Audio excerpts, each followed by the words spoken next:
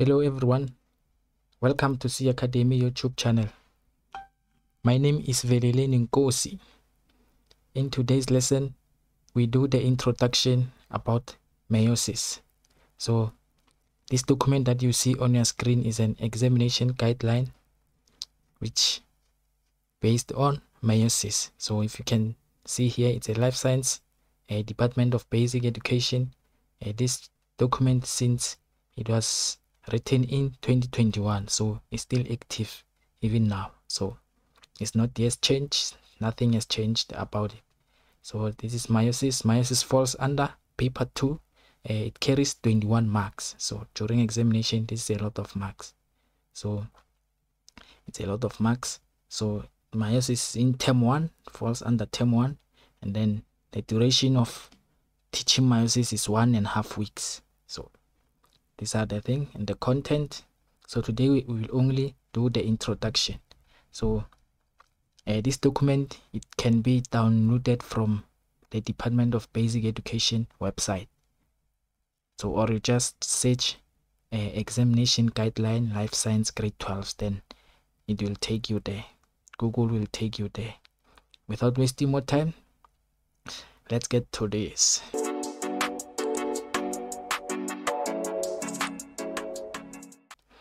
Okay, number 1, so revision of the structure of a cell with an emphasis on the parts of the nucleus, the centrosome, and the cytoplasm. So here what we need to know in this chapter, you remember in grade 10 we studied about an animal cell. So this is the structure of an animal cell. So what we will be focusing on in this chapter, we will focus on the cytoplasm, which happens to be a fluid inside the cell. So it's this fluid that gives the cell a shape. And then another thing is the centrosome. Centrosome is this small part here. So a cell contains 2 centrosome on each side of the cell. This is the centrosome, and another one is this one. So I will talk about them later in this video when I explain mitosis, because mitosis is part of this video. So another thing that we must know is the parts of the nucleus. So we know that in the nucleus, inside the nucleus, we've got nucleolus, the part that produce ribosomes, and then we've got chromosome, which happens to be most of the time we call it chromatin networks. So this time we will deal with chromosome. So these are the things that we will be focusing on in this chapter. Then another thing that we will be focusing on is the structure of the chromosome. So we studied chromosome in grade 10. Number 1, chromosome consists of DNA, which makes up genes and protein. So if we move to the same slide, this is a chromosome inside the nucleus. So if we zoom it up, this is a 1 chromosome, and then chromosome is made up of protein. Protein and DNA. So this is the structure of a DNA. You remember DNA contains double strand, and then this DNA is wrapped around a histone. Histone is a protein. It's another form of protein. So this DNA is wrapped around the histone.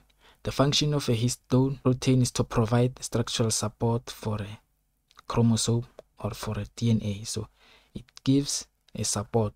So it supports this DNA.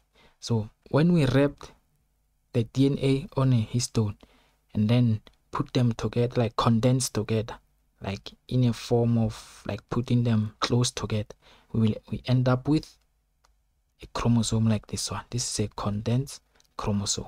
So I will talk about it later in this video, but you can see in this structure. First we start with the DNA, and then DNA wraps on a histone protein, and then when DNA wraps on a histone protein, we call it chromatin, or the chromatin network. So chromatin network is when DNA and the histone are wrapped together, and then while they are wrapped together, and then they wrapped and they become more condensed. That is when it becomes a chromosome. So this is a chromosome. So another thing that we must know the number of chromosomes in a cell is a characteristic of an organism. For example, humans have 46 chromosomes. Like if you go this slide again, here we've got the number of chromosomes. This number of chromosomes is the ones that gives an organism characteristics. Like us human, we've got 46 chromosomes, 23 from our mother, which is maternal, and 23 from our father, which is paternal. So these chromosomes are the ones that are giving us the character of being human. They are 46. And then a cat contains 38 chromosomes. So 18 are autosome, and then 1 is sex chromosome. So cat contains 36, and then cattle contains 60 chromosomes. So this number of chromosomes are the ones that are giving us character of being the organism. So then one other thing, chromosomes which are single thread become double or two chromatin joined by a centromere as a result of a DNA replication. So here I'll show you something. So you must be listening carefully when you come here. This is a chromosome. And then after DNA replication, we will have two parts which looks like this chromosome. But this part, we don't call it a chromosome when we refer to only one part. So it's a chromosome when we refer them all together. Like, let me give the level. This part is called a chromosome. A chromosome. Again, this one is a chromosome when we refer them like together. It's a chromosome.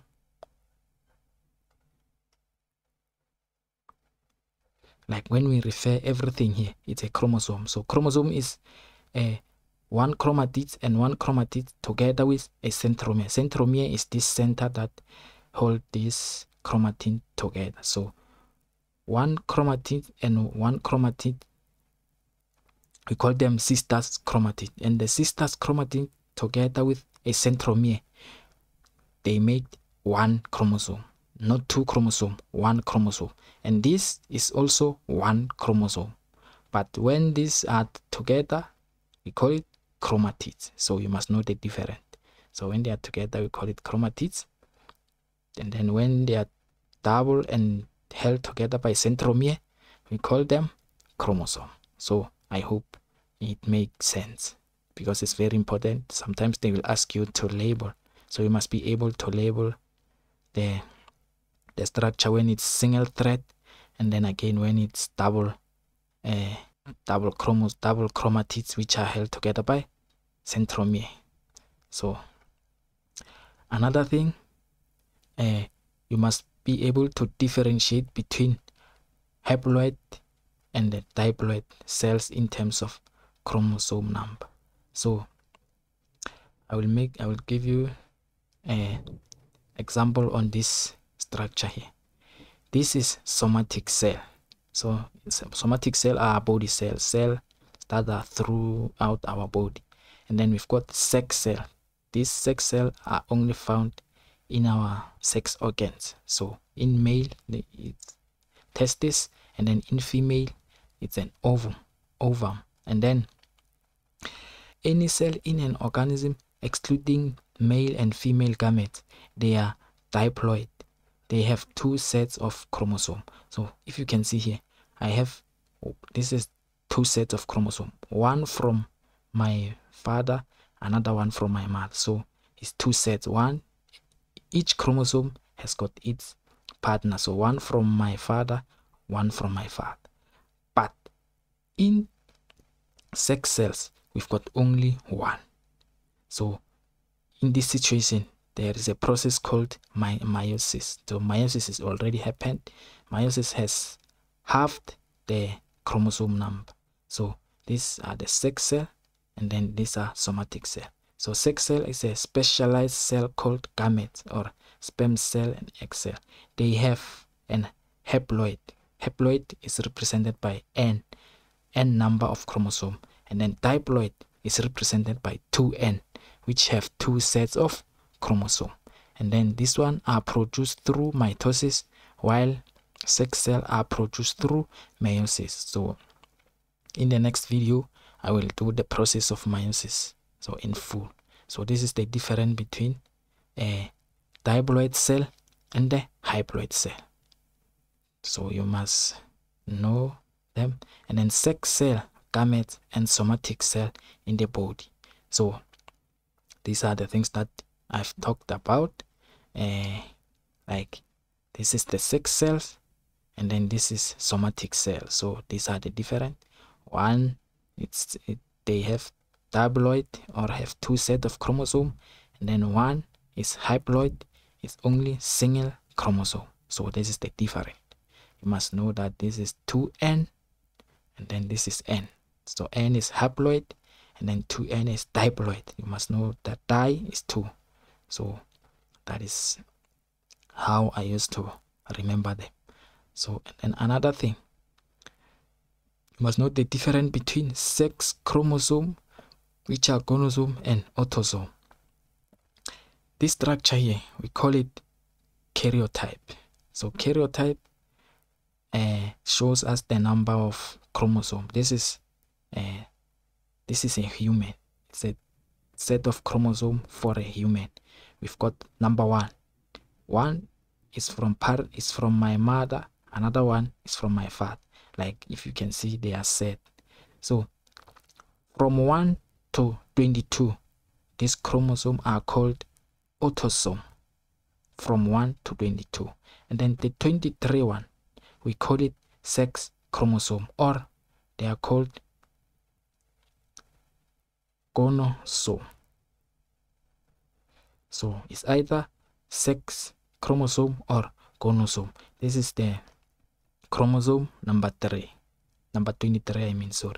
This is the chromosome number 23. So XX represent female. So if it's XX, they represent female. XY represent male. So you can have both here. It's either you have XX or you have XY. So sometimes they will ask you a question, ask you which sex is this person. So if they ask you about sex, you come to the chromosome number 23. So you look at XX. If it's XX, you know that this person is a female.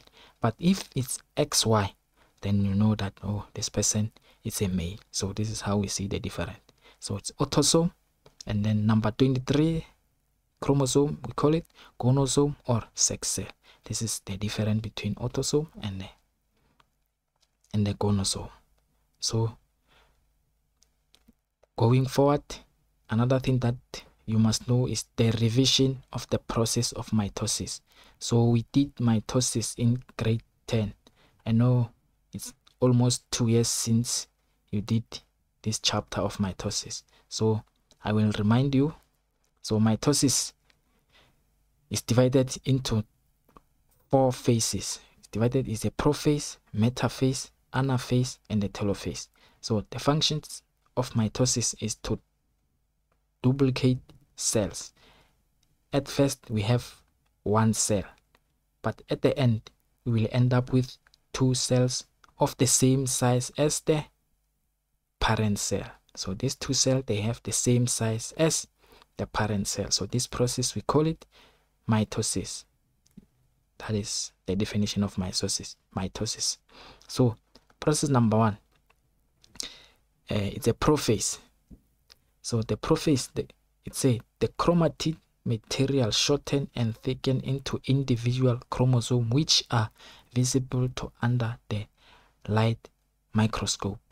Remember, most of the time DNA spends its time as a chromatin network, but immediately if we approach the cell division, we approach meiosis, this DNA start to condense, like they start to be visible. Like if you see them in a microscope, they start to be like, look like this one. They are no longer like a spaghetti like this one. So now they start to be like this one. So this happened during prophase, and then the nucleus and the nuclear membrane start to disappear. If you can see here, during mitosis, nucleolus, this part inside the cell that produce ribosome, and then this membrane, they start to disappear. So this happens during the prophase of mitosis. And then another phase, it's metaphase. During the metaphase, membrane and nuclear disintegrate. So this membrane, this nuclear membrane, and then nucleolus, they disappear. They are no longer visible. If you can see here, they are no longer there. The centrioles give rise to the spindle fiber or spindle. Then the chromosomes are lined up on the equator. This is the part that we talked about, which is a centromere. So this centromere, they start to move like this side, like here. If you can see, they move from here to here, and then when in between, they produce something called spindle or a spindle fiber, and then the chromosomes are lined up at the equator. So if you can see, the chromosomes are lined up like at the center of the equator. This spindle fiber that is produced by the centrioles or centrosome, they attach themselves on the centromere of the chromosome. So they attach themselves here during the metaphase, and then during the anaphase, the next phase is anaphase. So during the anaphase, the chromatids are pulled to the opposite pole of the cell by the shortening of the spindle fiber. So because this spindle fiber, they were attached on the centromere, so now they pull these chromatids. So these chromatids, now they separate during the anaphase. So you can see here, they move to the side of the cell. And then the last part is a telophase. During the telophase, a nuclear membrane reformed around the daughter chromosome. So now because the nucleus was disappeared, now it coming back again. So this, we have nucleus on this side, then we have nucleus on this side, and the last part is a cytokinesis. So cytokinesis is when this part separate into two. So it's when cytoplasm it's separated into two parts. The cell membrane is closed, is shrinking here, and then it's closing. We ended up with two cells. So at the end, we have two cells. So this is the process of mitosis. So I hope it makes sense. And then, so I think this is all for this video. So to avoid this video to be long, I will end here, and then in the next video I will give all the processes of meiosis I mean. So mitosis and meiosis, they're almost the same, but they are not the same. So also meiosis contains these processes of mitosis, contains prophase, anaphase, metaphase, and the telophase. So these processes are happening in meiosis, but we will have a different result. So I hope you enjoyed this video. So anyone who is studying, I say good luck with your studies. See you in the next video of the process of meiosis. Thank you for watching. If you are not yet subscribed, please subscribe so that our channel can grow. Thank you very much.